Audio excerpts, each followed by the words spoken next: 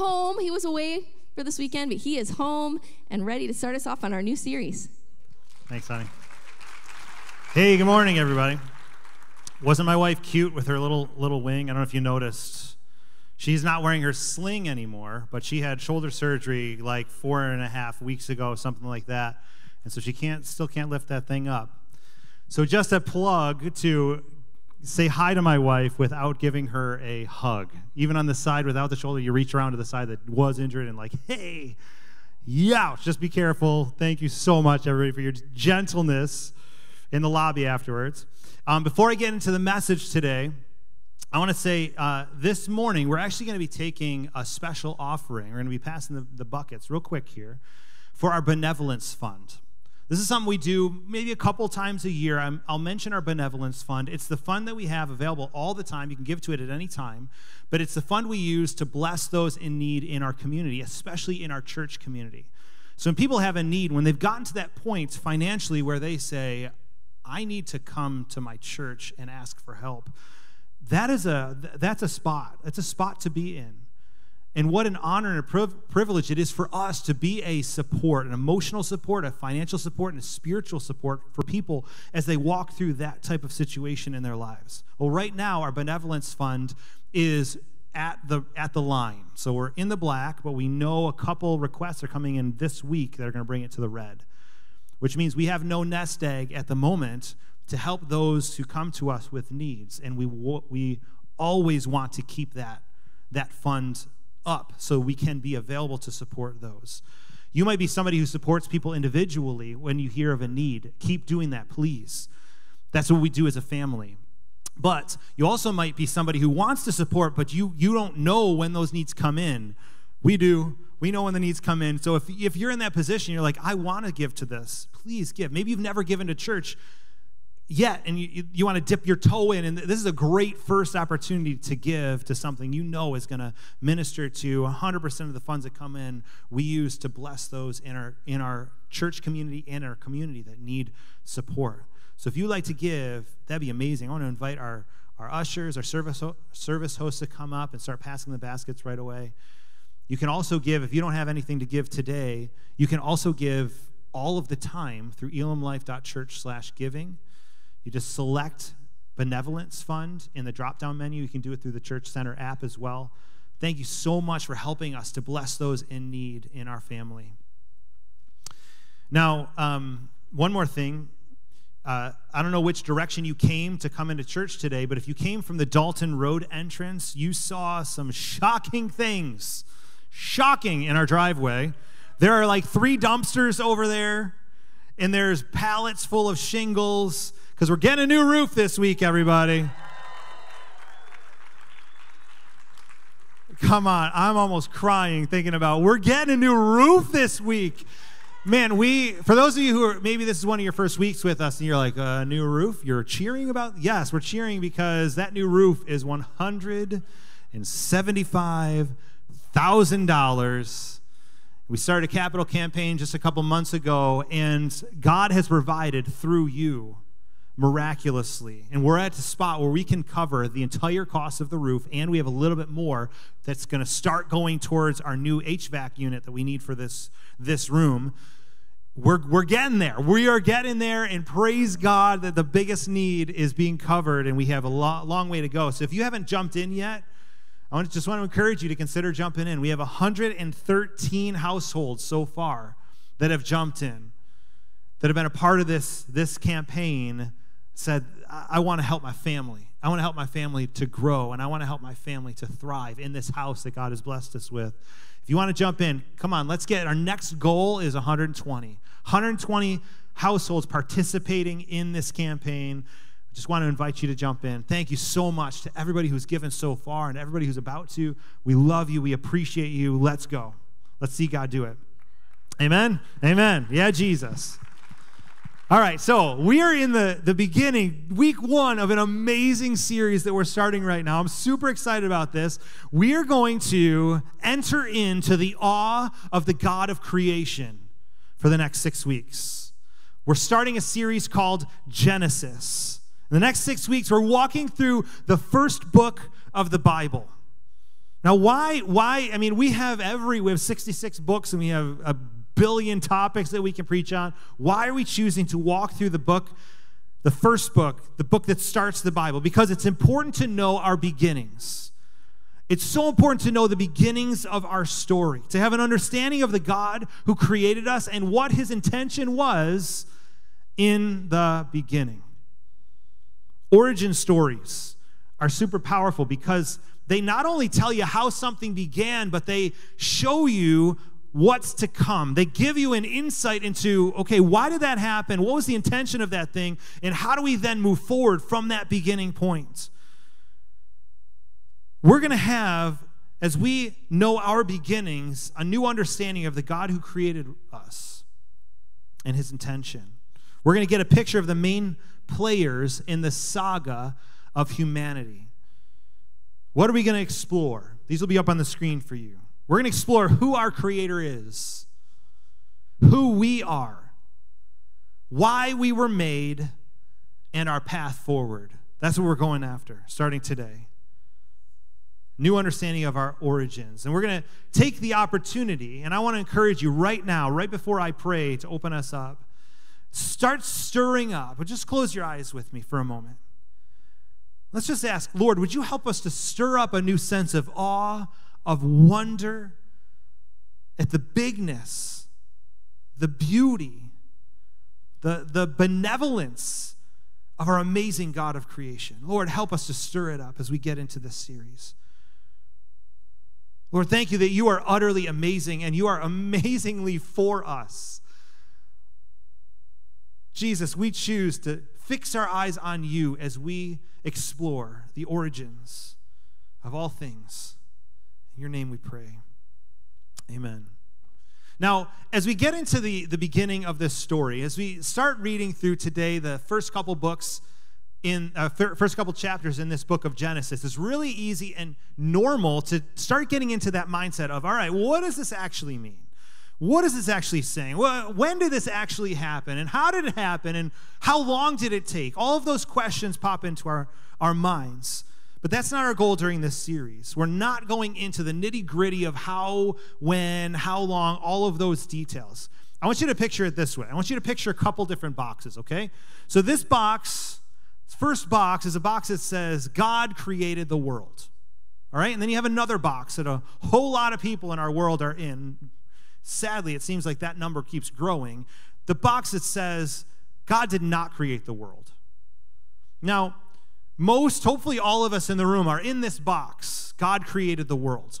Within this box, there are a whole lot of different other boxes that explain the how. How did it happen? And when did it happen? And how long did it happen? All the different details, all the different philosophies and theologies of how did this go down? Now, within each of those boxes, there are other different boxes that go after the details of each of those different philosophies, each of those different perspectives. So sitting in this room, on one side of the auditorium, there's somebody that has a real hardcore, like, this is literally what this means when you read this in the book of Genesis. And you're in that box that says God created the world. On the other side of the auditorium, there's somebody who has a different perspective of when it happened, how long it took, and what was God's perspective in that moment. What are the details of that thing? And guess what? They're also in the box that says God created the world. And guess what? You're going to worship the Lord in heaven with both of those people. We're all worshiping Jesus together. If you've received Jesus as your Lord and Savior, we're not going to get into the specifics of the different philosophies of creation. We are going to enter into the story and say, Lord, give us a new awe for who you are as the Creator. And help us to understand what your intention was and where we're going because of who you are and what you did. Not the details of how and when things happen, but the who of him and the beginnings of his interaction with the who of us. That's what we're going after in this series. The idea is for us to make a transition from reading stories about God to stepping into the stories themselves. So how many of you have ever watched a movie or read a book and you've said, man, I would love to be in that story? Like, not if it's a movie, not like I want to be an actor in the story, following the director's direction, but I'd love to be in the story. I'd love to be living in that place. I'd love to be interacting with those people. Love to be flying in the spaceship with a shaggy alien. Like, that would be amazing, right? Have you ever felt that way? So my older kids and I, we started watching the Planet of the Apes movies. I do not want to live in that's not a cool realm. If you've never watched the Planet of the Apes movies, you can imagine what it is by the name of the movie, Planet of the Apes. It's a planet with apes that are super intelligent, super strong, not always benevolent towards humans. I'm good not living in that world. But there are other movies that I'm like, well, it would be pretty amazing to like be friends with Iron Man, right? Can I try out one of your suits just one time? Or to watch Wesley humiliate Humperdinck. That would be pretty fun, to be like kind of sitting in the corner of the room watching that thing happen to Princess Bride. But here's why I asked the question. Rather than just reading stories about this character called God, when you become a Christian, you get to enter into the story. You get to experience with an actual relationship with the one the Bible describes as the creator of all things. Hopefully that blows your mind a little bit. Again, one of my goals today is to draw up, to stir up some awe, some wonder at who this is, this one we call God. He's not just a character.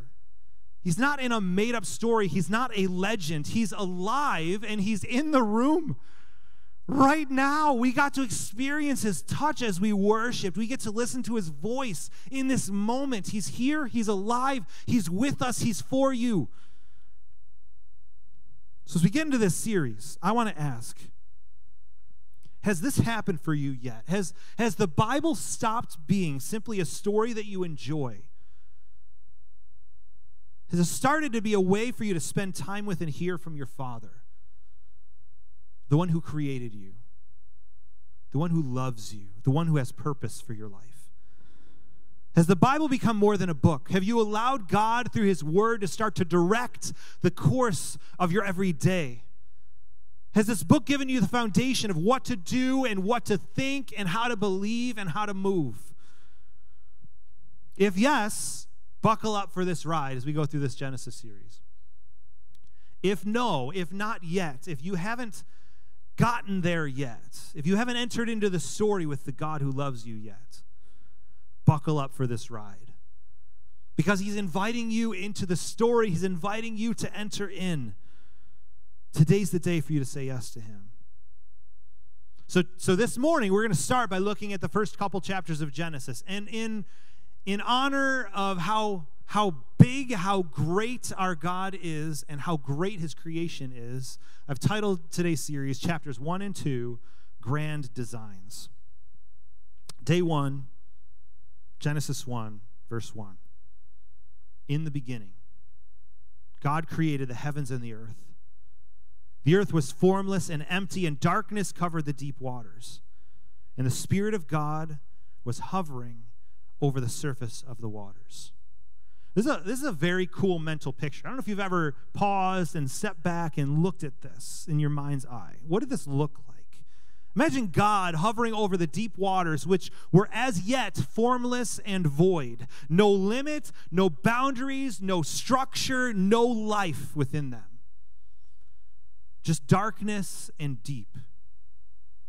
But God was there, hovering, waiting, ready. I want you to practice what I just encouraged you with a minute ago. I want you to practice putting yourself into this story, seeing yourself in the story. Have you ever been in a dark, disorienting place? Are you there now? Maybe like Sharon encouraged us during worship. Maybe you're feeling like, man, everything's on fire, or everything's just ash right now. I don't even see life anywhere. I am struggling. I am hurting. I am broken. Is it feeling dark? Have you ever wondered where God was in those dark moments of your life? Well, he's hovering. He's waiting. He's ready. Ready for what?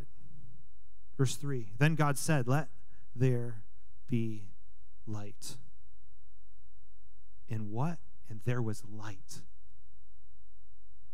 He's ready to speak light into the darkness.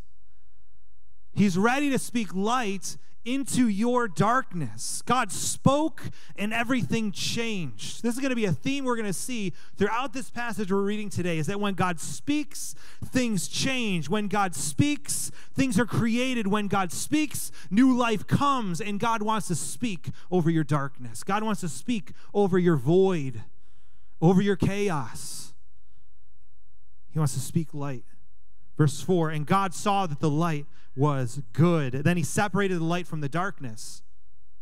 God called the light day and the darkness night. Notice on day one, this always blew me away. Actually, I didn't notice this until not too many years ago. On day one, he created light, but there was still no source of light created. Where did the light come from? It came from him. He is the source of light in day one of creation. He's the source of light in your world today. And evening passed and morning came, marking the first day. Then God said, let there be space between the waters to separate the waters of the heavens from the waters of the earth.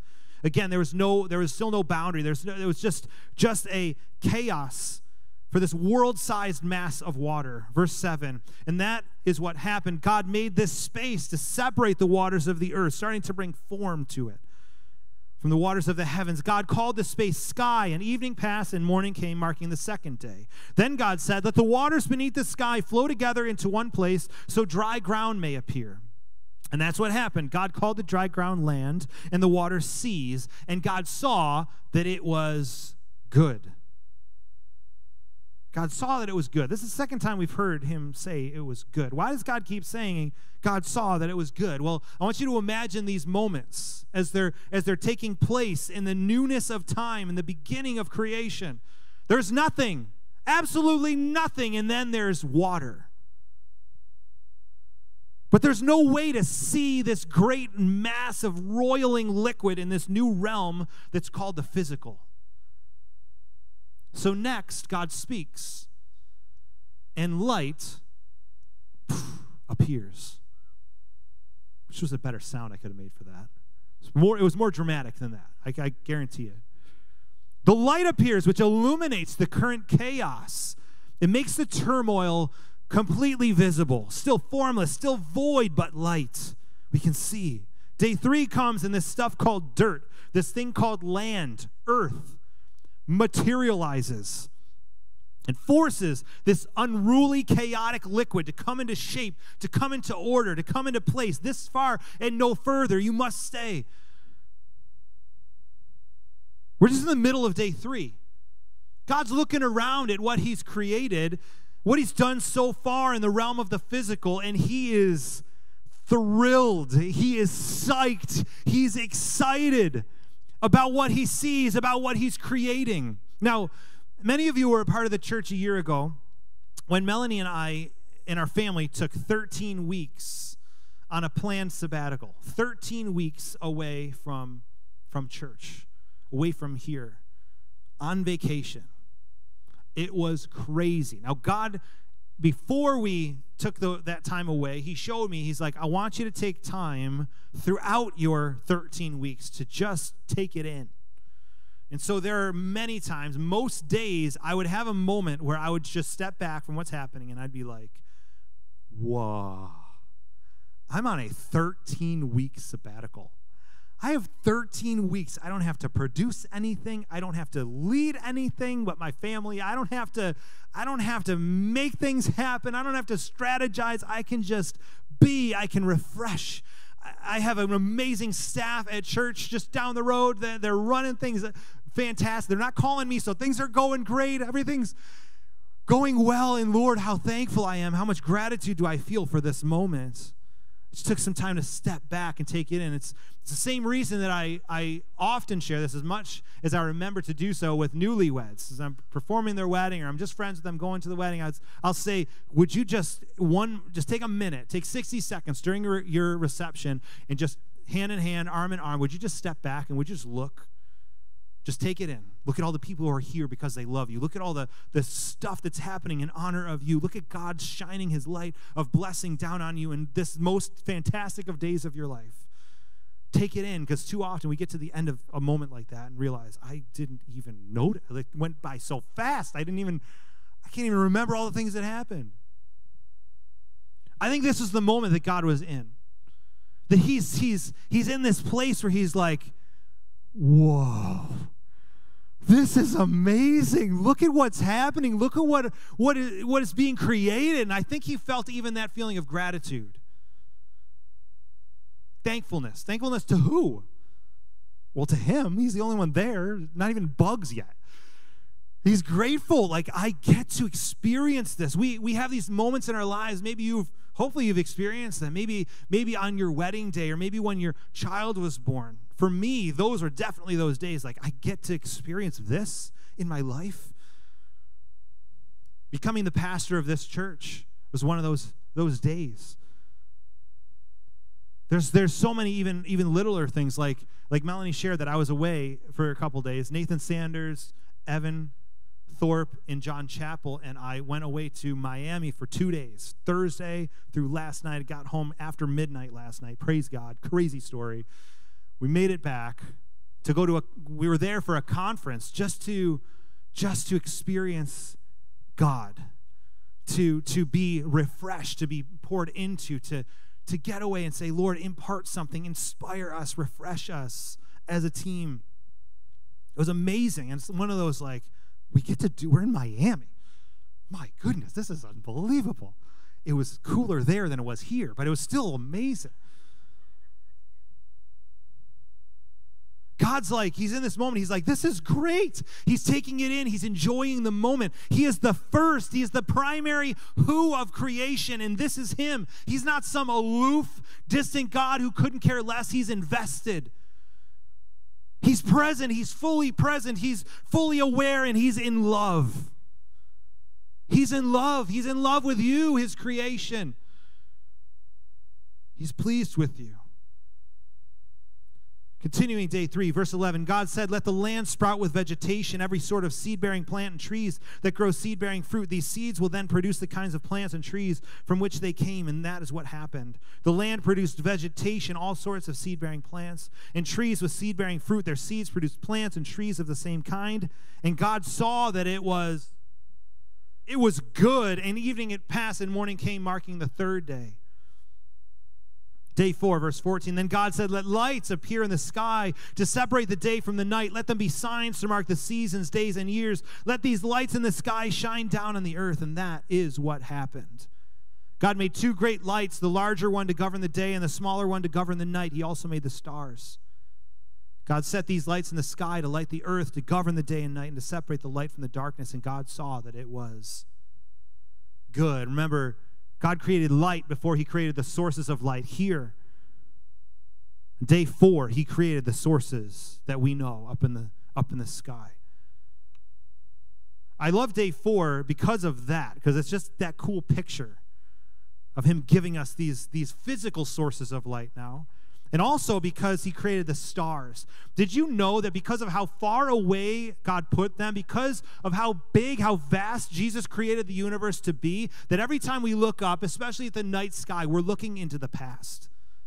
We're seeing history every time we look at the sky. When the sun rises in the morning, out of the darkness, this great ball of burning gas appears in our sky at our horizon. You're looking 8.5 minutes into the past.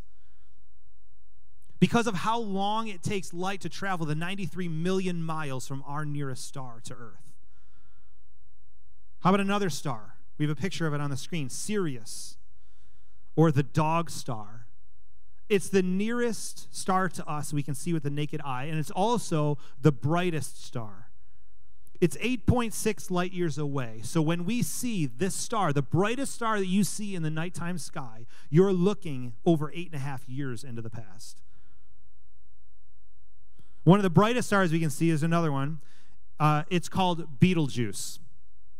It's actually how it's pronounced. It's spelled differently, praise the Lord. It's so far away that if it exploded tomorrow, we wouldn't know it for 640 years. We're looking into the past 640 years when we see the light from Betelgeuse. God created the stars. Why? For you. For you to know the vastness, the awesome power of God. Are you feeling any awe towards your God this morning? Experiencing a sense of wonder as we read the story about the God above all who out of nothing created everything. There's a Latin phrase that speaks to this aspect of the story we're reading today. And it says, creation ex nihilo. Creation ex nihilo. It means creation out of nothing. God spoke and matter formed.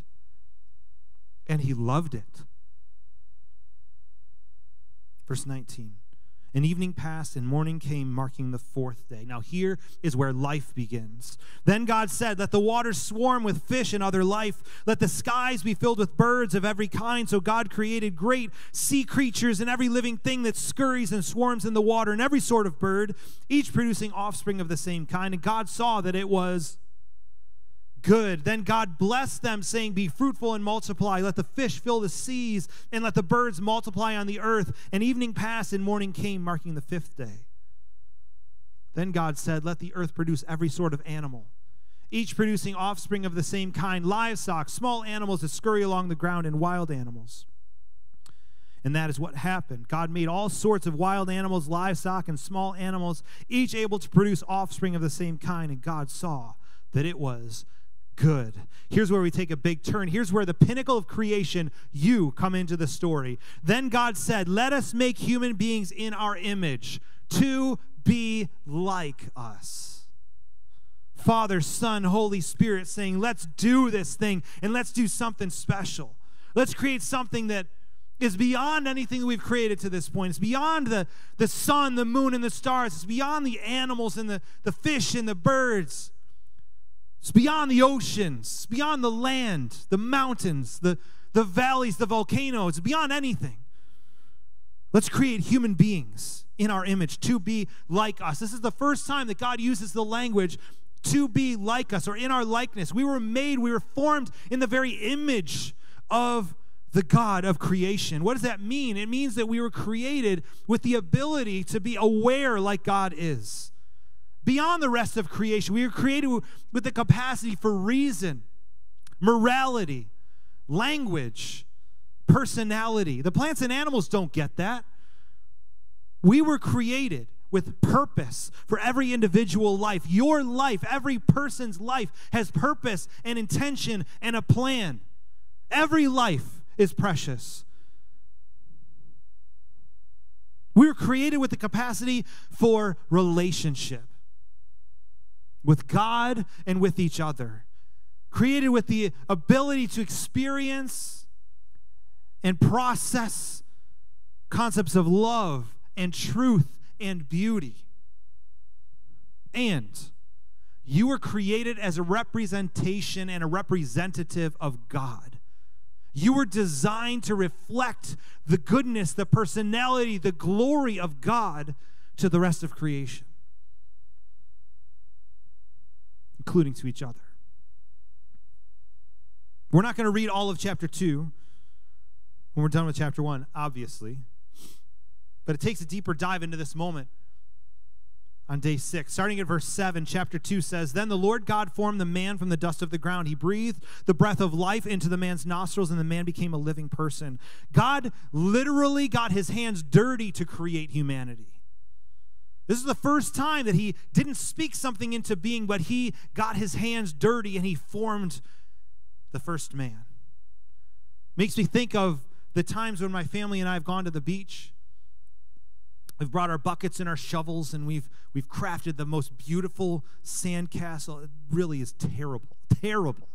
We do our best, right? But we're not professionals at this. We're just trying to create this thing that looks sort of like a castle, and we dig the moats, and we try to make it so that the water, when there's a big wave, it comes up and it doesn't destroy the castle, but it kind of flows into the moat around the castle. And we dig little tunnels, so there's got to be a way to get into the castle, right? So you create these little bridges and stuff, and it was like we step back, and we're like, whoa, that's pretty cool. That's amazing. We take pictures and selfies with the castle to remember the moment. I imagine Jesus down on his hands and his knees, and he's gathering the sand, the dust, and the dirt, and he's forming man. And he looks over and he looks at his Father to see, am I doing it right? Does it look like him? He keeps looking back and forth, and he's forming the man, and he finally steps back and says, that's good. He looks like my Father. But he doesn't stop there. He doesn't take a selfie and say, yeah, did it, moving on. Scripture says at that point he breathed the breath of life into the man's nostrils. And the man became a living person.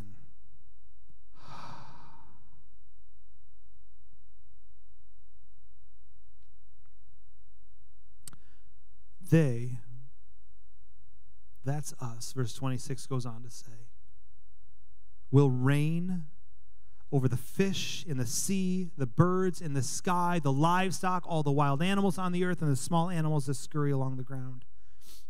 So God created human beings in his own image. In the image of God, he created them, male and female. He created them 3 times, 3 ways. God reinforces this idea. We were created in his image. We were created as the most special, the peak of his creation. We were created to represent him to each other and to the world around us. Then God blessed them and said, be fruitful and multiply, fill the earth and govern it, reign over the fish in the sea, the birds in the sky, and all the animals that scurry along the ground. We're getting to know the main who of creation, what he did, what he's like, how he feels about the creation that he created. How much care he took to create us. Now, this is the first moment where he gives the first command to the pinnacle of his creation. Be fruitful, multiply, fill the earth, and what? Govern it. Reign. I love that he's called us to reign, but reign according to what? Reign how? What do you mean reign? How do we lead this thing? How do we do this well? God wasn't a God that came in and said, hey, reign. Good luck with that, and walk away. I don't know how many of you have ever had a job where somebody says to you, hey, there's this thing, there's this project, there's this task we want you to do. Good luck with that, and they walked away. And you're like, what do you mean good luck? What lever do I pull? What button do I push? What instructions do I follow? How do I walk this thing out? That's crazy. God didn't do that. He said, reign. But just, would you walk with me? Walk arm in arm with me. I will show you the way. I'll show you which lever to pull. I'll show you which button to push. Listen for my voice. I'll tell you what to do. Watch what I do in relationship with me. Follow my steps. I'll show you where to walk. There's his kindness and his gentleness that he comes alongside us and says, I'll guide you like a loving father. He gave us authority and dominion over this planet. And he gave us himself for a model of how to do it, how to lead well. But in order to do that, we need to be in relationship with him, the one who created us, the one who's not just a legend in a story, but the one who's alive and with us in this room today, inviting us to enter into the story. He's not just a model, but the authority that we have to lead, to reign in the earth as the pinnacle of his creation. It's delegated authority. It's his authority that he has blessed us with to follow his lead. Over the next few weeks, we're going to be taking a look at how we do the beginning of the story, the book of Genesis. Spoiler alert, not good. We do not do good. This story is crazy. We have some great preachers. Melanie's going to be preaching. Nathan's going to be preaching. I'm going to be preaching the series. You're going to get some insights into our story, some direction going forward. Then God said, verse 29, look, I've given you every seed-bearing plant throughout the earth and all the fruit trees for your food. And I've given every green plant as food for all the wild animals, the birds in the sky, the small animals that scurry along the ground, everything that has life. And that is what happened. Then God looked over all he had made, and he said that it was, nope, very good. He said that it was very good. God finished the work of creation. He looks at all of it. He looks at you, and he doesn't just say, that's good. He says, that's very good. It's very good. It's very good. At no point does he look at his creation and say, ah, the ears were supposed to go on the front of the face. Or, oh my goodness, the grass was supposed to be blue and the sky was supposed to be green. At no point does he say, Holy Spirit, Jesus, what did you say they're going to do? They're going to rebel? They're not going to listen? They're not going to love me back? Forget this. Let's wipe them out. Let's start over again. Never once did he say it wasn't good. And when he looks at you, he said, you were very good. Knowing all the stuff, knowing the darkness that was coming in the heart of humanity, he said it was very good. He didn't mess up. And evening passed and morning came, marking the 6th day. Your origin story is pretty amazing. I hope as we are entering into this series, as we're getting into this message, this understanding of who we are, where do we come from, who is our Father, who's our Creator, that it's stirring up a sense of awe and wonder in you again. Because your Creator is pretty unbelievable. I shared 4 things put up on the screen earlier that we were going after today. Who is He? Who is our Creator? He is God. He is good. Who are we? We are sons and daughters of the King of Kings, the Lord of Lords, the omnipotent one who oversaw creation ex nihilo, creation out of nothing. He spoke and it came. He spoke and it was formed in all its complexity and all its beauty. We're sons and daughters of the Creator. We were designed to reflect Him.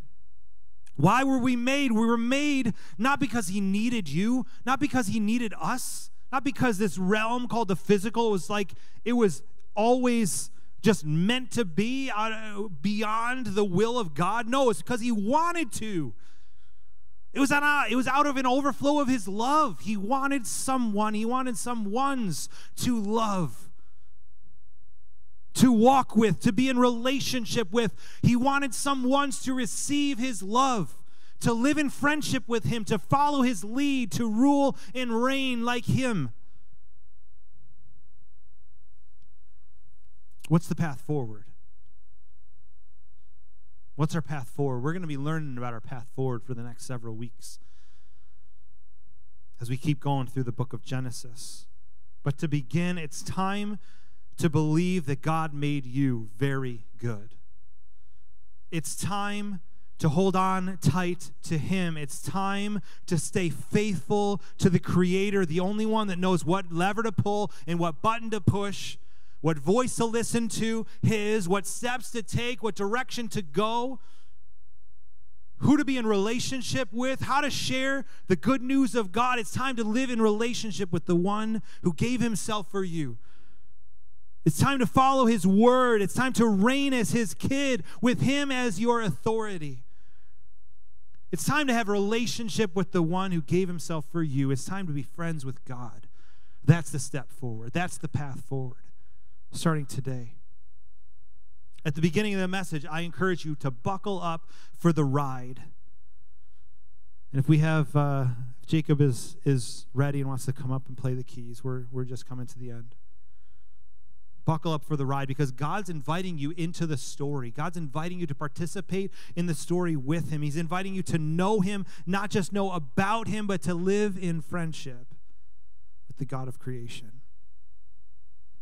To turn from your sins and to say, yeah, God, I want to be your friend. I want you to live your life through me. Would you stand to your feet with me?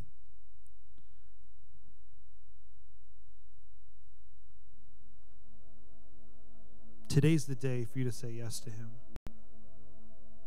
to follow his lead. Even when things don't go according to plan. Quick story. I told you the story of getting home last night was crazy. We got home after midnight. That was actually planned, but the way that happened wasn't according to plan. We had an airline cancel our flight. They actually didn't cancel. We were supposed to get on the flight a little after 5 yesterday afternoon, and they postponed it till 8:25 this morning to fly out of Fort Lauderdale. We're like, yeah, that'll work to get back to church on time for my 8:30 service. And so we had to scramble.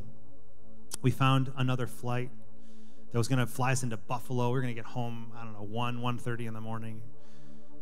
That would have been great. Like, we would have been back. Our first leg was from Fort Lauderdale to Baltimore. And on our first leg, we were flying Southwest. And I don't know if you've flown Southwest, but you don't have assigned seats. You just have assigned positions in line. You can pick your seat when you get on the plane. So we got on the plane. We were last ones booked, so we're last ones on the plane. So we're looking around like, yep, we're not sitting together this leg. And so we each sat with a different family. And God gave each one of us opportunity to minister to each one of those families. And we get off the plane and we're like, what? That was fantastic. Listen to my story. And here's what I talked about with the person I was sitting next to. And as we walk off the plane, right in front of us, the gate right across from us in Baltimore, it says, like, we're flying into Buffalo, right? We're leaving in about an hour. We see a sign that says Rochester, New York, boarding in 19 minutes. Same airline. And so John Chappell, he's like, he just beelines. I'm just getting off the plane, and he beelines it over there, and he tells them our situation. Says, my pastor's got to preach tomorrow. Can you get him to Rochester? And they're like, well, let's see what we can do. There's 90-something seats available on the plane. 90-something seats. We're like, yeah. So 15 seconds later, they're like, here you go. You're on the plane. God bless you. Oh, come on.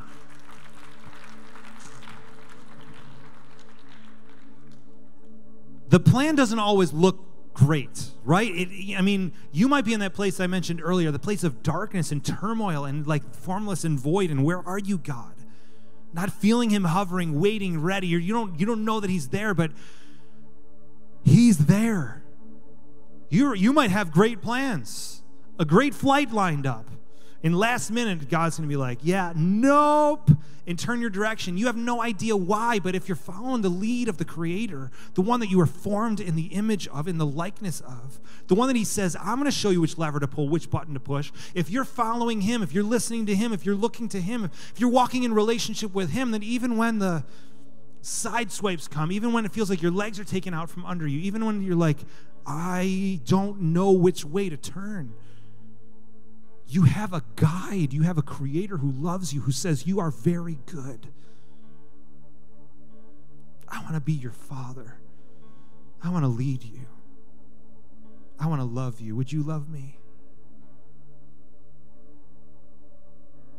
Jesus, we say yes. We say yes. Thank you for the picture of who you are, for the glory, awesomeness of the God of creation. Thank you for a new sense of awe, a new sense of wonder, a new sense of, wow, I don't believe I get to do this. I get to live life. I get to walk through the good things and the hard things because I get to do it with you, God. Lord, as we get into this book, this series, grow us, God, as we look at the beginnings, as we look at our origin story, God, grow us, that we would do the right things, or the things that the Bible says, these are good, do these things, and we wouldn't make the mistakes that we see the early humans making. Set our feet on a good path, God. Plant our feet on firm ground. I pray for your blessing and your favor on each one of these, your kids, today. For any that don't know you yet, Lord Jesus, that today would be the day where they say, I'm entering the story. God's not just a legend. He's present. He's alive. He's here. He loves me. Lord, I pray for the miracle of salvation. Lord, you are the one that lead people to you. Lord, would you lead those in this room, those watching online even after this moment? Lord, would you lead them to you, God, that they would say, yeah, Jesus, I surrender my heart, my life to you. I give it up. I know you're my creator. I know you formed me in your image. I want to follow your lead. I turn from my sins. I walk with you. I follow your lead, God. Lord, save souls today. And help us to live, every one of us to live in awe and in wonder of our God. In Jesus' name, amen. Ministry teams, you can come on down. If you have a need for anything, if you just want to sit and soak in his presence, hang out here in the auditorium, come on up to the front row where people will hopefully not bother you. If you want to receive prayer for healing, release, you need a prophetic word for something, come on up and just ask him to pray. We'll see what God says. But we love you. Go in God today, church. We'll see you next week. God bless everybody.